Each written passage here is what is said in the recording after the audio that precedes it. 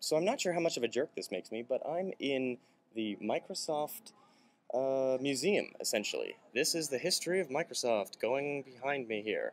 Everything from, geez, like the first pictures of Bill Gates and all of his glory to some really cool shots of him and Steve Jobs, and it's even got, hey, check this out.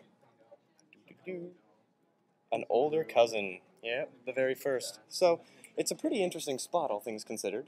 Got to play with some Windows Mobile CE that kind of reminded me why I have an iPhone.